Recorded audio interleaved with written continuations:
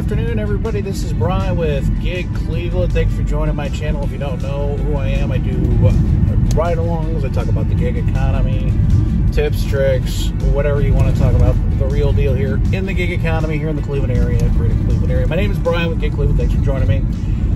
Go ahead and subscribe. Ring that bell for notifications. Anyway, today I want to talk about something that I haven't talked about in a while. I don't deliver to schools. And I know people are like, why wouldn't you deliver to schools?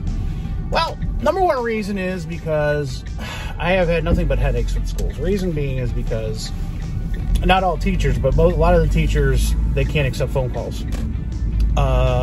They have terrible instructions. It just says leave a door at a high school, and there's like 20 doors. So, you know, and then you try to call them, they can't take it. Then I try to call around, and it's basically taking me 40 minutes to deliver a $10 order. To me, it's a waste of time. That's why I don't even do it. Also, another reason is because not just the time, the money constraints, but there's a lack of instructions. You know, there's maybe a couple, like 2 out of 10 I'll probably get that have good instructions. Like, proper instructions are like, hey, when you come to the school, go to the front door, ring the bell. The other lady, the custodial person, will be out to pick it up. Wonderful. I love it all day long. That's how everyone should be.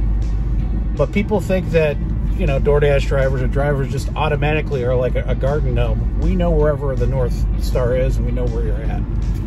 I mean, we don't. You know, it's not like you're delivering to a house or even an apartment complex. Even with an apartment complex, if I can't get a hold of a person and they have an apartment complex where they have a lobby, I just leave it in the lobby and I take a picture. I'll wait 7 minutes on the timer. And that's happened a couple times. People get mad sometimes because it's like, well, why didn't you call me? It's like, well, I did try calling you. Why didn't you try calling me again? Well, I'm just following the instructions. See, when you're ordering food, one thing you should do is have that phone tattooed to your butt. You should have it on at you all times. If you're a teacher and you can't get to the phone, have instructions. Don't sit there and pawn it off on the driver. And just because you're, you know, in high school or whatever doesn't mean, you know, I'd love to deliver, but that's why I don't do high schools. Strange fact. Also, too,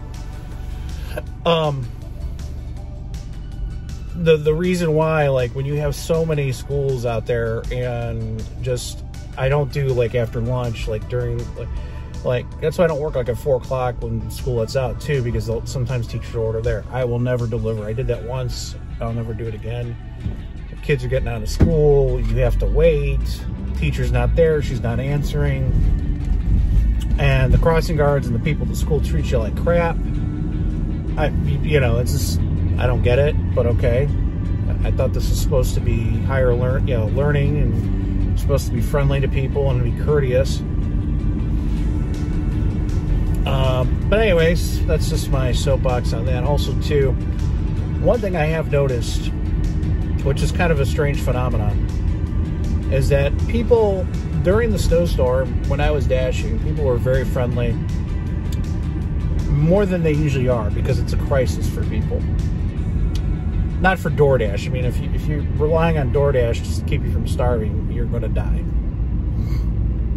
What I'm talking about is, what is it that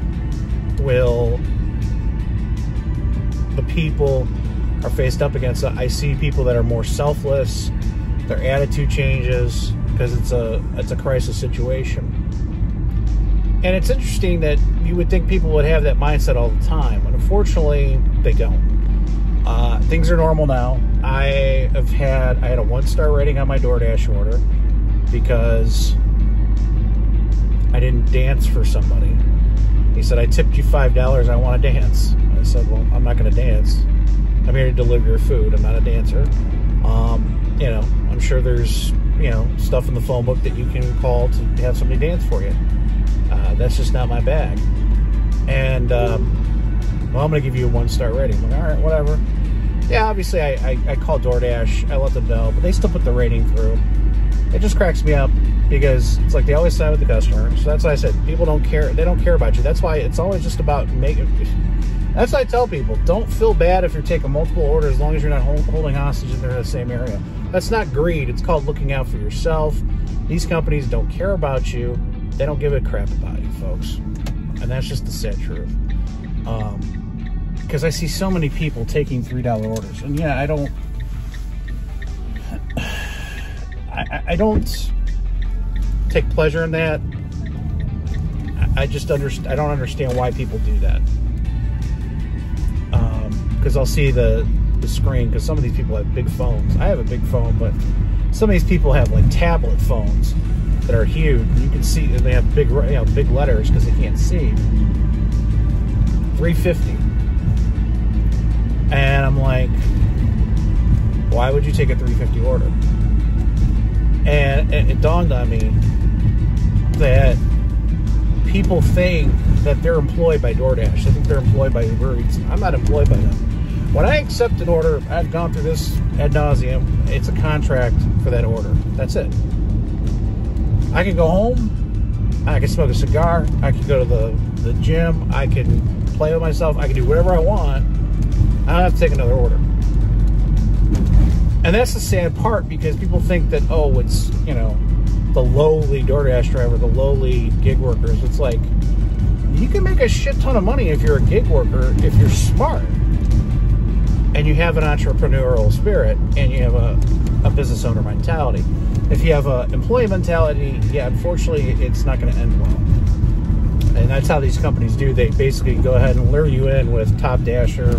They give you all the good orders first. I already know how the game's played. That doesn't bother me. I already know what it is. I know how to play the game and how to work around that to be profitable. See, that's what life's about. Life's not always going to work out for you, and you got to make provisions. Today was just Wednesday. It was a slow day. It is what it is.